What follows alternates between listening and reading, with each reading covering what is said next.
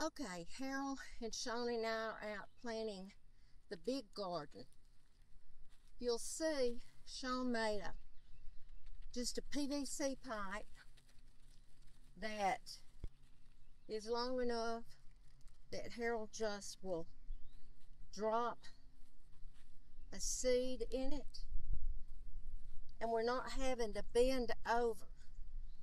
Old folks can't bend over like we used to could. And he's doing that. And then Shawn is coming behind him. Yeah.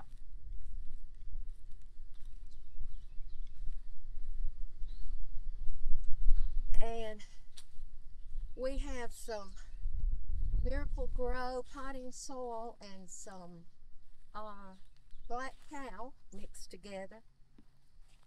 And he's just putting a little bit over each seed. So you can see in there the seed.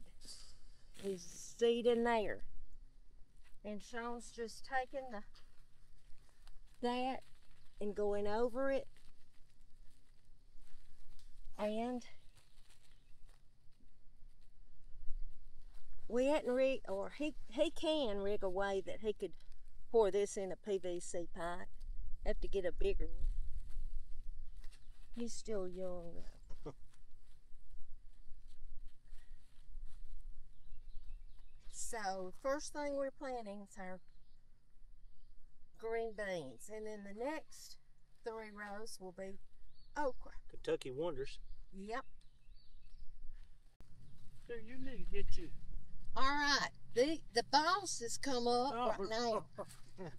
This is his brother Gary and Danny. Danny lives by us.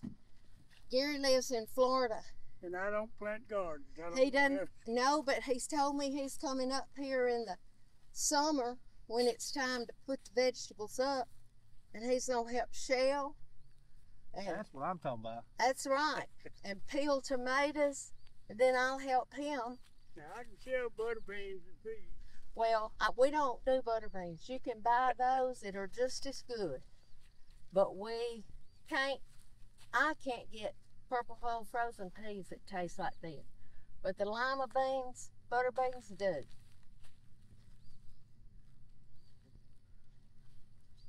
And now I can eat all of those there. Oh yeah. Gary told me the other night the only reason he flies up to Alabama is to eat vegetables. Hurt my feelings. I thought he was coming to see me. The only place I can get vegetables down there went out of business. Out of business. They had a case of food poisoning. I think